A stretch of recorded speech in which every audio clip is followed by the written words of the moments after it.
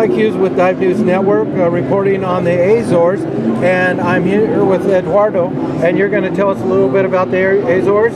They're a beautiful archipelago located in the middle of the Atlantic, 4-hour flight out of Boston, and they constitute 9 islands. They belong to the biogeographic region of Micronesia, and they appeared about 39 million years ago from the mid-Atlantic ridge. So they've been here just recently?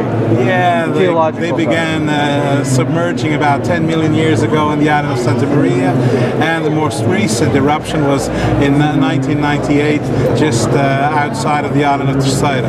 One of the most famous volcanoes in the 20th century happened in the Azores, and it's closely connected to one of your presidents, John Fitzgerald Kennedy, who at the time was a congressman and put forward the Immigration Act, the Azorean Immigration Act, that enabled the poor guys that had been attacked, been destroyed, had their fields destroyed, their homes destroyed, to come over to the United States. They're beautiful islands. They're volcanic. They've been compared to Hawaii for many, many reasons. One of them is the great conditions for surfing. Another one is the volcanic activity that can still be seen on the islands. Besides the surfing, the diving too is diving's great. I'm just going to pull back, and you can see one of the divers swimming with the tuna here, and we've got quite a concentration of manta rays. A devil rays. Chilean devil rays. Chilean devil rays, as opposed to the not so spicy regular rays. Yeah, yeah. Okay, and then here we see that we've got the fourth main stopover marina in the entire world at the Bay of Orta. Okay. Where the oldest standing American consulate in the world was established back in 1795. Imagine that. I imagine that you remembered all that. Okay, and then we see the 4 hours direct from 4 hours direct flights from Boston. And then we see the 9 islands here. And so this is where the volcanic eruption started down here. Yeah, this is the oldest island in the archipelago. Okay. And you've got volcanic activity on all the islands, and the mid-Atlantic ridge passes exactly between the two groups. So these two islands are in the American plate. They're kind of split. Someday they're going to arrive at Manhattan. Perfect. While we are going all the way over to Europe. So. You know, they do need another island on Manhattan. Okay.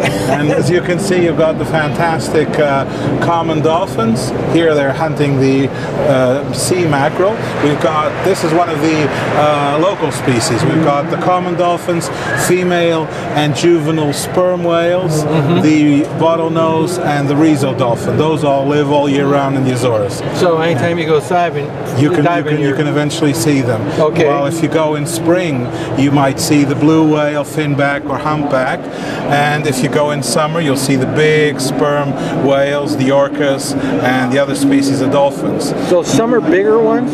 Yeah, yeah. Spring, a little smaller ones. Yeah, spring, yeah. And you of course have all the big pelagics in summer also. Okay. Like the whale sharks. You'll also have the blue sharks, the mako, short fin mako, which is the fastest shark in the world if you can spot them.